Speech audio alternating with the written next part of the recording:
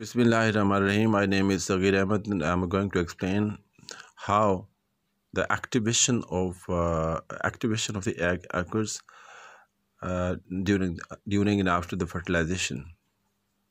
You can see here what the sperm. This is the head of the sperm as it enters into the plasma membrane. Partly, the receptors receive it. Okay, a message is sent to what the G protein. Here you can see what the G protein. This is the G protein, and activation of the G protein causes what the phospholipase C activation. This is what phospholipase C. As it is activated, it causes what the phosphatidyl inositol bisphosphate activation. Okay, and IP3 is produced. Okay, IP3 causes what?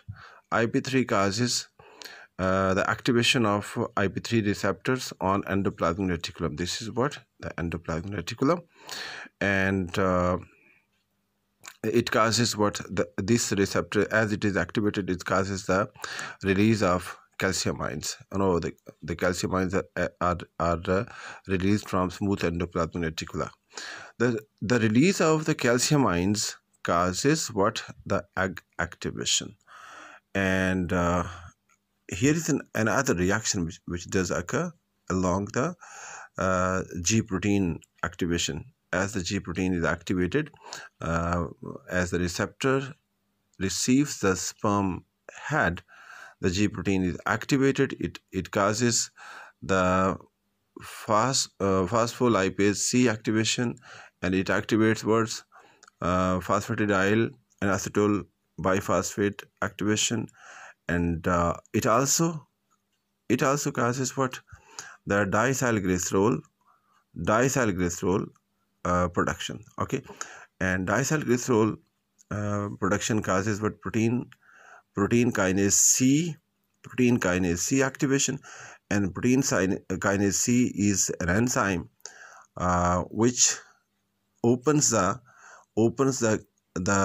sodium hydrogen exchange gates, and here what the sodium enters inside the cell, and hydrogen ions, they leave the cell membrane, and this exocytosis of sodium of hydrogen ion causes the low pH. Okay, and I mean here what the sodium ions enter, and this exchange causes what?